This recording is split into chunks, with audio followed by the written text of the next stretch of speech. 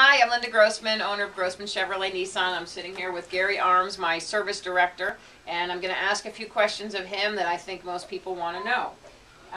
The first question I have for you, Gary, is isn't it true that a dealership is more expensive than an independent repair shop, like a Midas or a Meineke?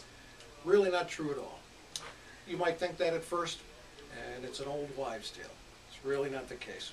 Oftentimes, especially with today's vehicles, with all the technology that's involved, when you take these vehicles to a Midas or a Meineke or independent repair shops, they just don't have the knowledge to get to the source of the problem quickly and efficiently. And you bring it to a car dealership where they've had the training and they have the technicians with the proper tools.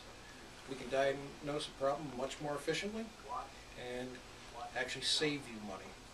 So you're saying, so they may be hunting for a problem and they can't find the solution because they don't have the right computer or the right diagnostic training. Absolutely. And they haven't seen this problem before, where when you come to the dealership, they're very familiar with your particular vehicle.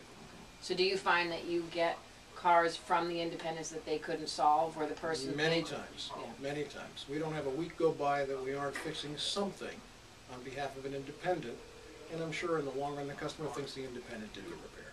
Right.